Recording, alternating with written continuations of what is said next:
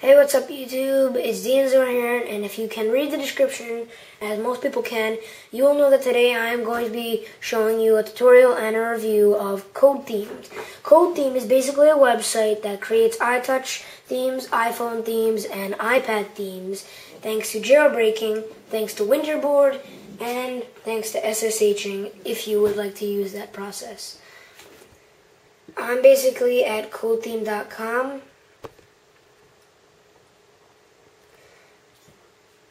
I'll have the link in the description.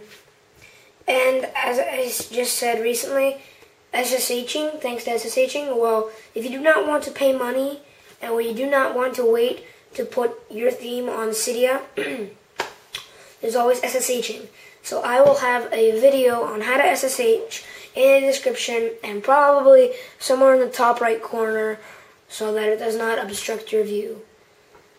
So I'm going to just scroll down now. And what you see is an iPod Touch first generation, not second generation, but first generation. That surprised me a little, but I think that's original because, like VNC, they show an iPhone. These guys are the first. I don't want to call this an emulator. I don't want to call this like a viewer, but it's extremely close to actually viewing an actual iTouch. Even though the applications don't actually work, the slider, very responsive. You slide to unlock. You have applications. You can go to the next page, if you have next page. So, I'm going to start off with the applications. So, obviously in themes, most themes, if not all, have something that changes the way your applications look. Well, this is how you do it. This is obviously not the way some people did it, because they probably may have made themes 3 years ago, and, well, not 3 years ago, but maybe a year ago, before Code Theme came out, and they used something else. Well, this is, I think, a lot easier, so you click on music. Say you want to change the look of your music icon. You have 9 choices right now. Say I like this icon and not this boring, dreary one, okay?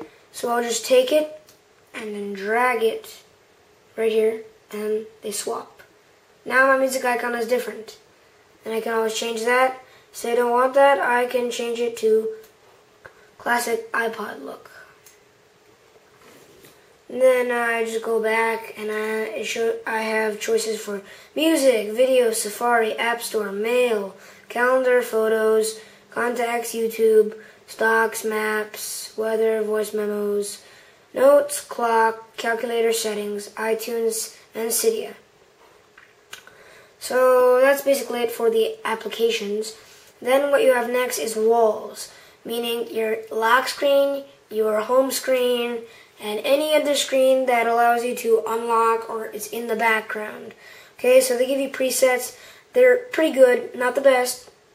And as the internet develops, you have more and more ways of getting really cool images. So you can just go on Google, download some images, and then upload them.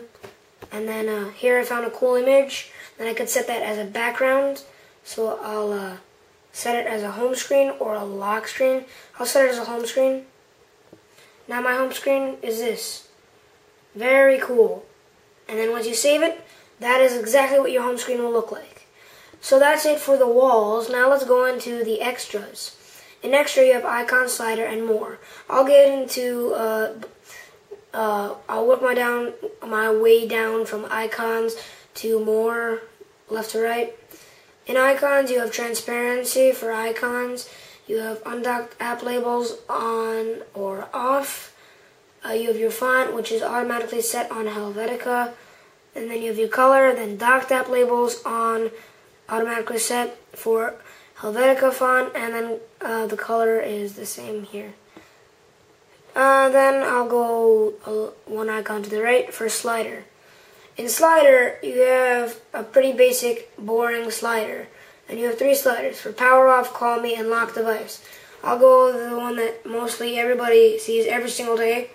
That's slide to unlock. So I'm just going to go and click the slider button. Browse through theirs or upload your own. Yes, I can upload my own. Does it look the best? No, because it's not like rounded off and stuff. I like using theirs. So it's unlock. So traditional unlock look has an arrow. So you're probably gonna 9 times out of 10 put an arrow here, not like a phone or like this. So then you just have that slider there. Works. Now you want to change Call Me. They have like specific sliders for every lock screen. Call Me, you would probably put a phone on there. So you put a phone there. Slide to unlock, it works. For power off, you would probably also want it besides that boring red. So what you can do is get this cool red slider over this stylish red looking thingy. I don't even know what that is. Then you can load 11 more, then load 11 more again. You don't have a lot more choices. So that's basically it for the icons, but there's also one other thing that a lot of people want. It is slide to unlock, slider text. You can choose what you want it to say. Instead of slide to unlock, slide to power off, and slide to answer, you can say, okay, be afraid. I just felt like saying that, don't ask why.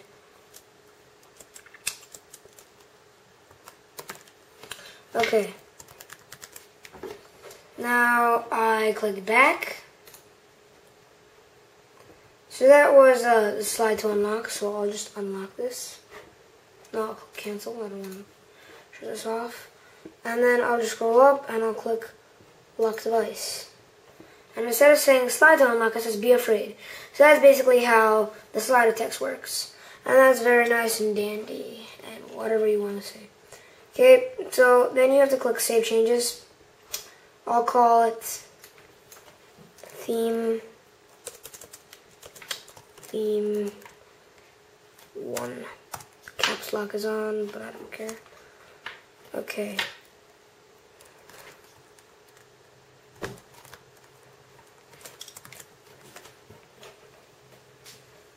I'll click save theme.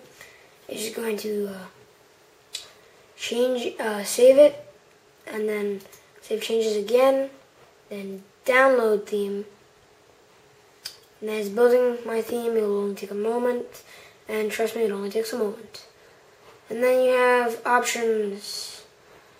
Everybody loves options. Okay, download. Download, basically you just download the file and you SSH it into your iTouch, or iPhone, or iPad. And this is, out of these 3 choices, send to iPod, submit Cydia, and download, this is the hardest one. Send to iPod is the easiest one. All you have to do is pay money, and then download the code-themed app from Cydia, and then it will automatically send it to your iTouch. That's the easiest one. And then submit to Cydia. It's not as hard as download. It's not as easy as send to iPod.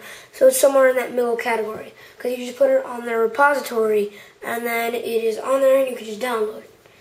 So that's something, not the best, but not the worst. This is the worst, this is the best. Although some people may prefer it because it actually is faster, putting a direct link with their iPod. And then you can just share it with Twitter, Facebook, Dig, email, and that is it. Also, something that I wanted to point out is you could browse other themes. For example, you want to browse Android theme. That's a popular one.